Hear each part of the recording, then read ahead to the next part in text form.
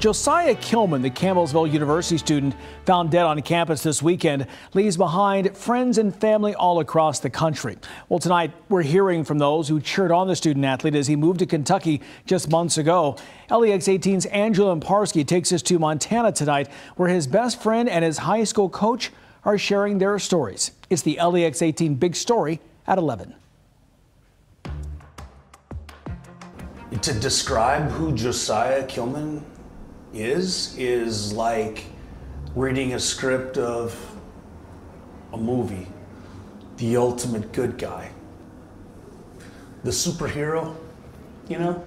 Before Josiah Kilman packed his bags to head to Campbellsville University, his athletic career started in Columbia Falls, Montana, where he made his mark as a wrestler, a soccer player, and to some, a superhero. Now he was an all-American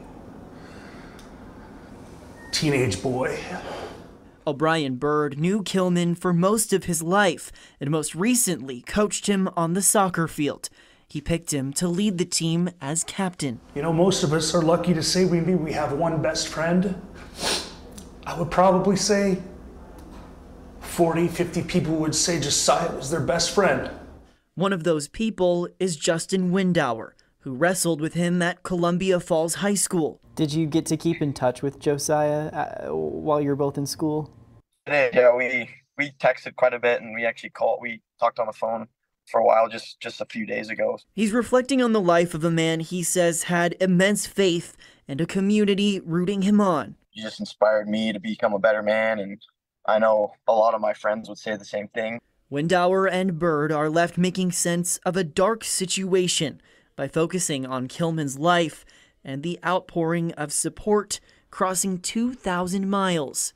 He's touched this community up here, and obviously down there he's started to make his own legacy and his group of people. And our focus right now needs to be less on the evil part of this and more on Josiah and who he was as a human being.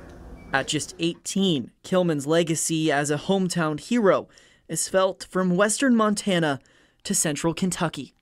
Andrew Lamparski, LEX 18 News.